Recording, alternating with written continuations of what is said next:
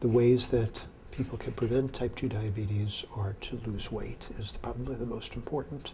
So it is partly what you eat, but it is partly how much you weigh that influences most strongly the risk of type 2 diabetes. Just about everyone with type 2 diabetes has an excess of body fat, and this seems to increase insulin resistance, which is one of the hallmarks of diabetes. So losing weight, particularly losing weight around the middle, your belly fat, will definitely reduce the risk of diabetes.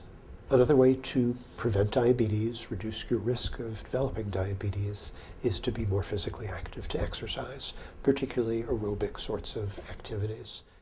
If you've already been diagnosed or have type 2 diabetes, then the same thing that will prevent type 2 diabetes will also make it likely that you will stop being a diabetic, and that is to lose weight, especially losing the belly fat.